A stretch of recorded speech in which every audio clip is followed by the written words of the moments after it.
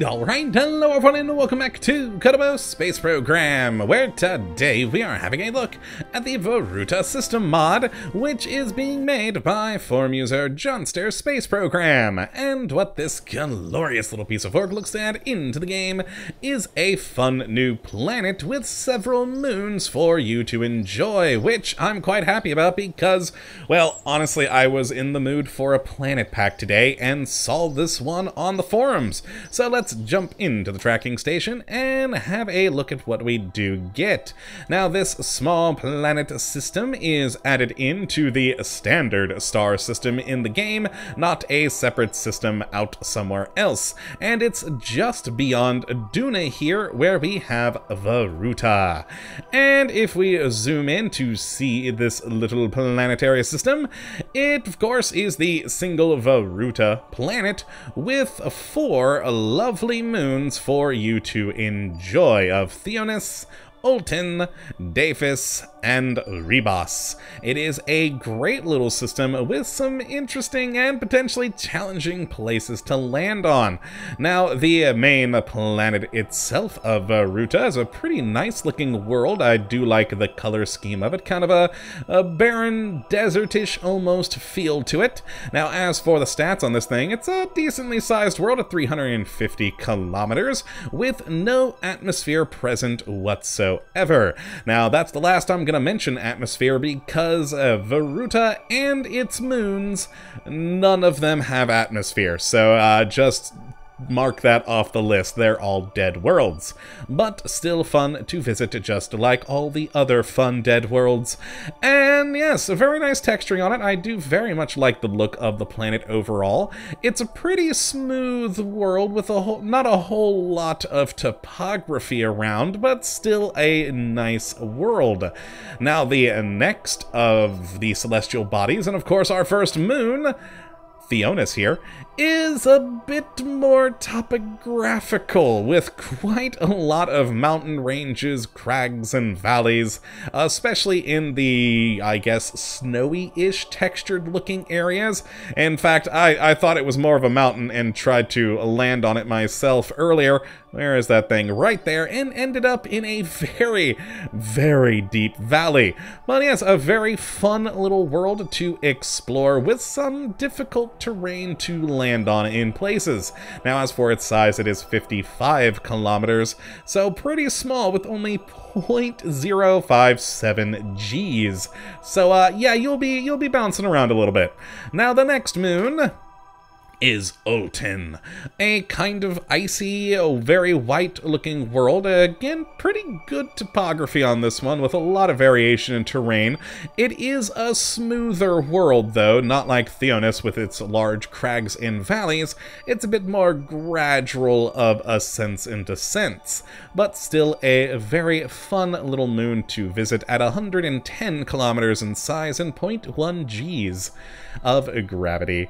Now, the next moon is my favorite, I guess texture-wise. Theonis is my favorite to actually land on. I love all the crags and valleys. But the next one, Daphis, oh, look at this gorgeous little thing. It's just awesome. It, for some reason, reminds me of cotton candy, and it's just a very, very cool-looking world. Very, very bumpy, with all sorts of topography going on all over the place, and a strange little nub, which we tend to see in a lot of planet packs for the game.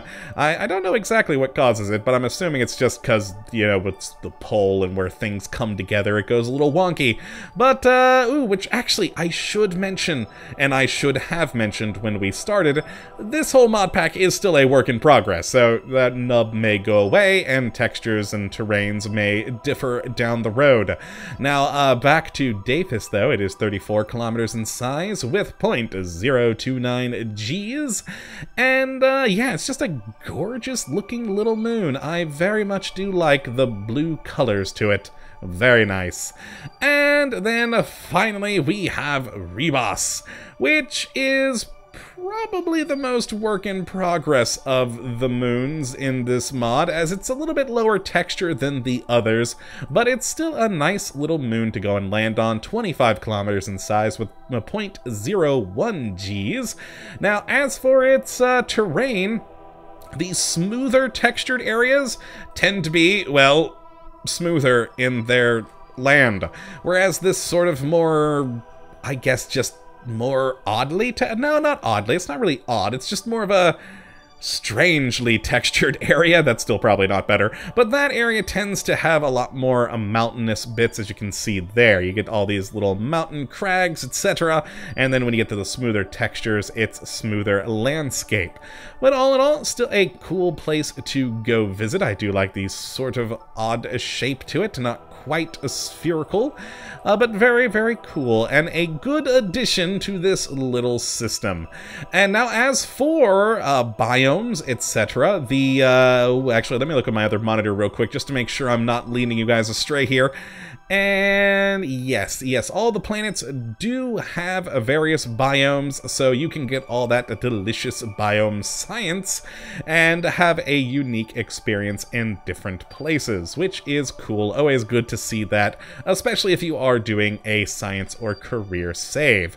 Now let's actually go and head over to the system with my little lander, which, I tried to land up there. Didn't work out so well for me. But we did end up in quite an impressive little valley here, with just tall features all over the place on either side. And I believe if we zoom out, which way is the rest of it? There it is! There is Varuta in the distance. We actually could see it for a little bit as I was, landing down in the valley here through those peaks, which was quite cool, but now I'm too far down in the depths to actually view it anymore, but still a cool view nonetheless. I do like the planet just peeking over the top of the cliff sides there. It is quite nice. But yeah, that is the Varuta System mod. It is a cool little planet pack, adding in a, singular planet and 4 fun new moons for you to explore. So if you'd like to check this mod out for yourself, which I would certainly recommend you go and do, you can have a look at the link in the description as per usual. Well, that is going to be it for this episode today, my friends. I hope you have enjoyed and that you do come back for the next episode when hopefully we'll be looking at yet another wonderful mod. But until that time, thank you for watching, and as always, have a good one!